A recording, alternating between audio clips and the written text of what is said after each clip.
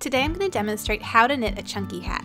I linked to the pattern below and I called it the Lewis and Serena hat, which you can find on my website and on Ravelry. I'm going to show every step of the process from beginning to end, but if you need any refreshers on the basics such as how to do the knit stitch or the purl stitch, check out my How to Knit playlist, which goes into more detail. For this project, I'm using Bernat Softee Chunky yarn in the colors Glowing Gold and Teal Waves. All the supplies I'm using today will be linked in the description below, and please remember to subscribe to the channel to stay up to date with my knitting tutorials and patterns. We'll be using yarn, a pair of scissors, a set of size 13 US double-pointed needles, a 16-inch US size 13 circular needle, a darning needle, and a stitch marker.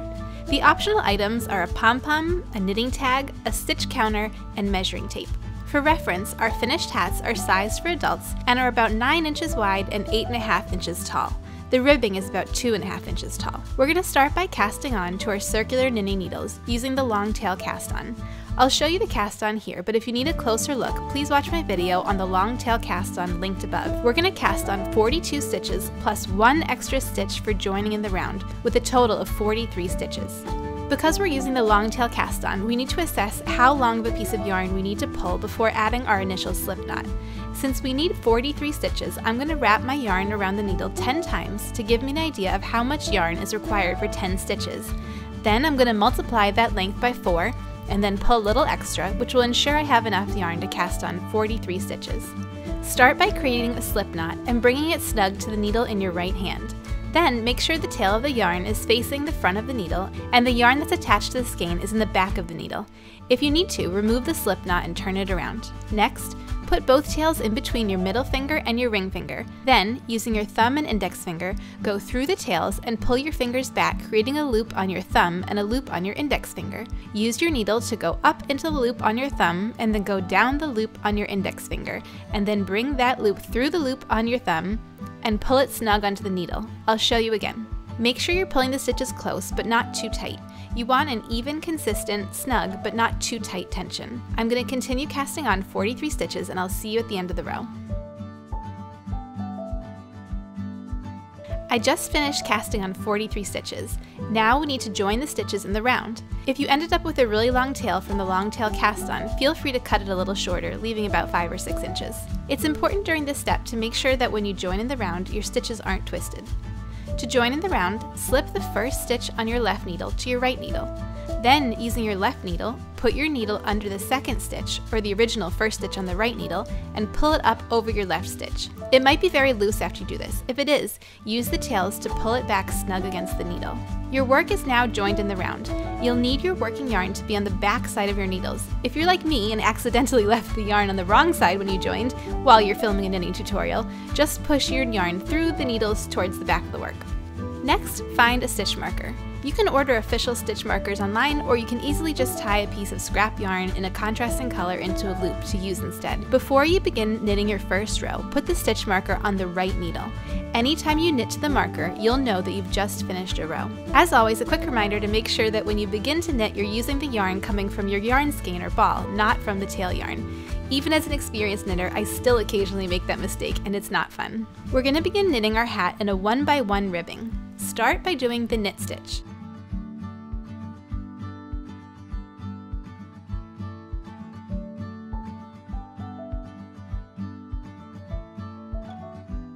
Then, bring your working yarn to the front of your needles and do a purl stitch.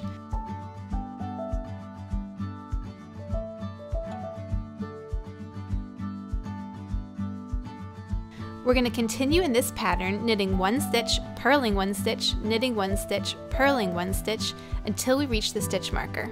If you need a refresher on how to do either of these stitches, I'll link again above to my How to Knit Basics playlist, which will cover all these methods in more depth.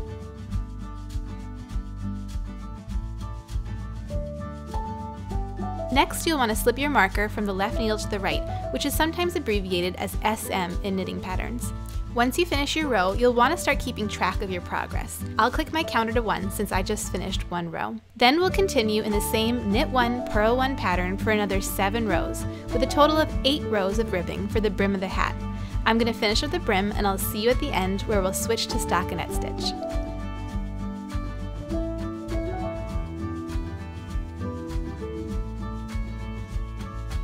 Okay, I just finished my 8 rows of 1x1 ribbing, and now it's time to switch to the stockinette stitch. You just knit every stitch of every row. For this pattern, we're now going to knit 18 rows in straight knit stitches. In the pattern, you'll see this written as rows 9 to 26. Remember to keep track of the rows every time you slip the stitch marker, and I'll see you after I finish up the 18 rows of stockinette.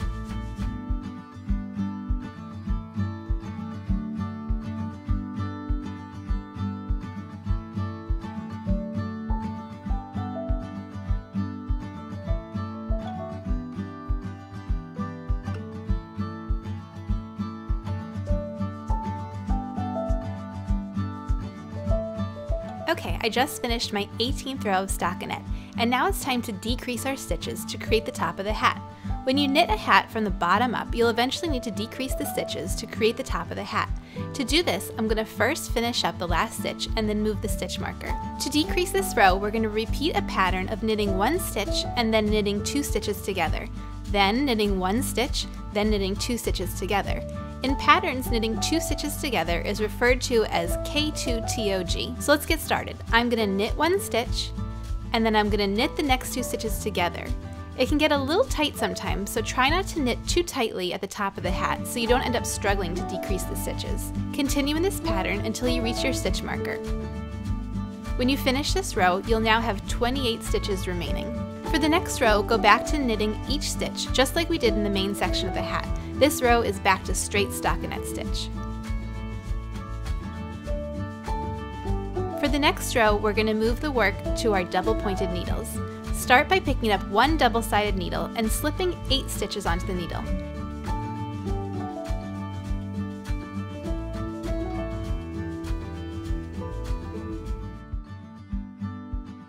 Next, grab a second double-pointed needle and slip 10 stitches onto that needle.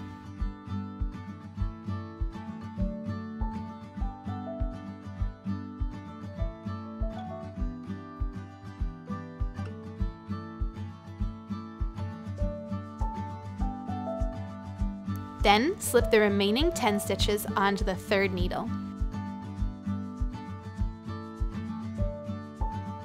You'll now see that your 28 stitches are broken up between the 3 needles, and you'll be using the 4th needle to knit the stitches. For the next 2 rows, you'll be knitting 2 together every single time.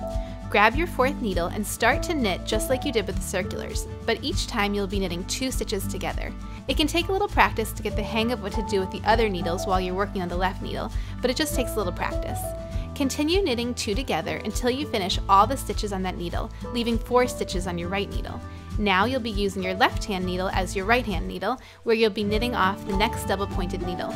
Continue to knit 2 together until you have 14 stitches total on your needles.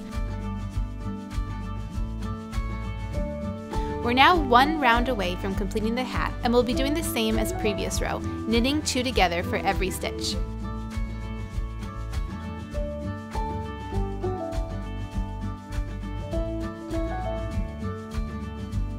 When you're done with this row, you'll have 7 remaining stitches.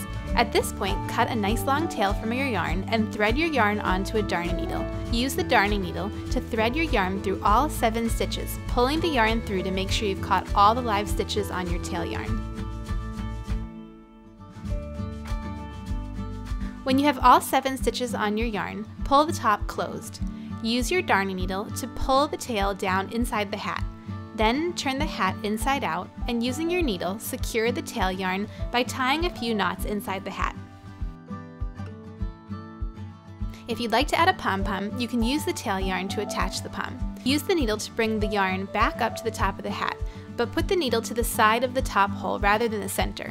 Look for the loop on the bottom of your pom-pom and bring the yarn through. When you thread the yarn back into the hat, enter the needle on the opposite side of the hole where you came up before. This will help the pom-pom sit closer and tighter to the top of the hat. Repeat this process a few times, each time entering and going back down in different sides in order to keep the pom-pom firmly attached. Turn the hat inside out again and use your needle to tie some additional knots. You can then cut your tail shorter and use the needle to thread the extra yarn through a few loops. The inside of the hat is fairly forgiving with this kind of thing since you won't see the inside when you're wearing it. The last thing you need to do is secure the tail from the beginning of your yarn. Turn the hat right side out and put the yarn on the needle. If it looks like you need to bring that area a little bit closer, just go through a loop or two to cinch the area closed. Then go inside the ribbing of the hat and bring the yarn through a few of the loops on the interior of the hat where you can secure the tail with a few more knots. The last thing I always do is to add a knitting tag. I'll link below in the description to the shop where I order my tags. Our Lewis and Serena hats are finished. I knit these hats in just a couple of hours, so they make a great quick project that you could finish in one night. If you end up making this pattern, I would love to see your project. Please share your photos with me on Instagram at Diana Levine Knits. If you found this video helpful, please give it a like, comment below, and subscribe to the channel to stay up to date with my latest knitting patterns and tutorials.